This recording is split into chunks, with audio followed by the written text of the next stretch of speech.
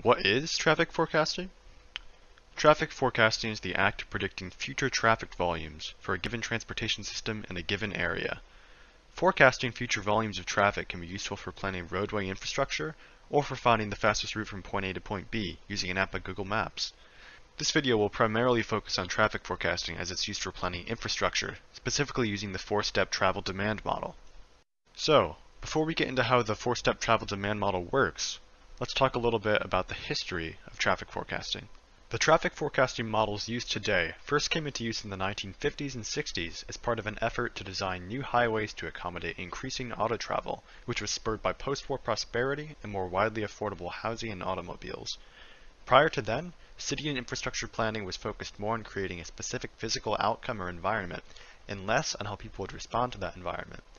With the rapid rise in auto use, planners were forced to change their techniques to incorporate and rely on human behavior, which created a necessity for models predicting how humans would interact with transportation structures, eventually leading to modern-day traffic forecasting.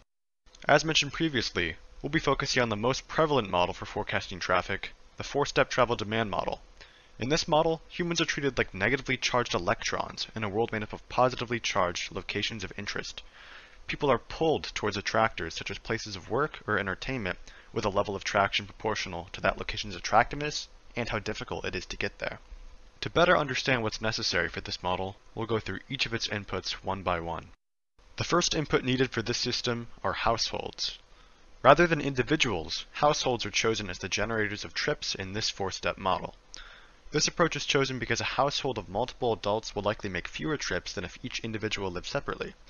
Factors like the number of people, cars, and ages are taken into account when determining the number of trips a household will make. The second input required for this model is the locations of places of work. Each trip has an origin and destination, and at least one of them is usually a place of work. The place can be where you work, like an office, or where someone else works, like a shopping mall or restaurant. Since there is almost always someone working at non-residential locations, predicting where people work is the key to forecasting trip destinations. The final necessary input for this model is information about the transportation system in the area that you're modeling. When forecasting traffic in a given area, it's important to incorporate that area's local subtleties. Transportation systems are represented by a network of traffic analysis zones, TAZ, and links, where the TAZs are manageable subdivisions of the larger area being analyzed, and the links represent highways or minor roads connecting them. Important information to know includes the lengths, capacities, and free flow speeds of links, costs of parking within the area, as well as information about public transportation routes and their associated costs. Now that we've gone through the inputs necessary for the four-step travel demand model, we can actually go into the steps of the model itself. The first step of the process is trip generation, in which the total number of trips generated by households and the total number of trips attracted by businesses and other establishments are calculated. The next step of the process is trip distribution. Now that the trip generation step has created beginnings and endings for trips, the trip distribution step will now match them. This step uses a gravity model, assigning an attractiveness to certain destinations that diminishes with distance from the source. This takes into account that while people prefer more attractive destinations, they also like to save time and money. This gravity model accounts for this by diminishing a destination's ability to attract people as distance increases, with distance accounting for the time to get there, as well as any fees or tolls involved. The third step of the process is mode choice, which determines what type of transportation is used for a given trip.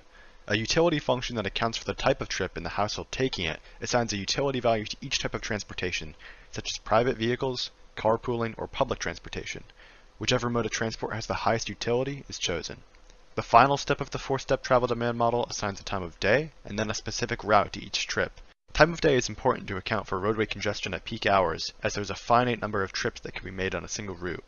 Times are assigned to each type of trip using historical data and expected future growth in traffic levels. Trip routes are assigned iteratively, with trips first being assigned to the fastest routes, and then as congestion begins to occur, new trips are reassigned to alternate routes. The process finishes when no trip can be made faster by a change of route. Travel demand models are evaluated for accuracy using base year conditions and comparing the model's output to actual base year data. The two primary measures for quantifying difference between model volumes and real-world traffic counts are the volume over count ratio and the root measure square error. The tables shown on screen show acceptable ranges of accuracy using the volume over count ratio and root measure square error evaluation methods. As is shown in the first table, different types of roadways warrant different levels of accuracy when making traffic volume projections. Freeway projections require greater accuracy than those for a divided arterial, requiring projections to be within 7% and 15% from real-world counts respectively.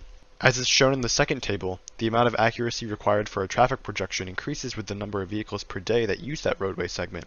Notice that the gap between acceptable and preferable accuracy decreases as roadway volume increases. In terms of an actual valuation of travel demand forecasting models, a 2021 study compiled the largest known database of traffic forecasting data and compared measured versus forecast traffic to evaluate accuracy. They found that actual traffic was on average 6% lower than what was forecast. However, this difference was largely due to the Great Recession and its decreased employment rates. It's worth noting that forecasts are on average becoming more accurate as time progresses, as more recent projects have had a narrower spread of outcomes. The last subject to cover regarding four-step travel demand models is uncertainty. Sources of uncertainty in this system largely stem from input values, such as the household, employment, and transportation data mentioned previously. To account for these uncertainties, some revision strategies exist. Such strategies include verifying traffic patterns are being represented correctly, correcting the locations of TAZs, updating TAZs to reflect more recent data, and comparing specific activity centers with real traffic counts and adjusting as necessary. To convey uncertainty in traffic volume estimates, the rounding convention shown on screen is used. Hopefully this video has left you with a better understanding of the inputs necessary for a traffic volume projection, the steps required to make such a projection, and how accuracy and uncertainty are dealt with when forecasting traffic. Thanks for watching.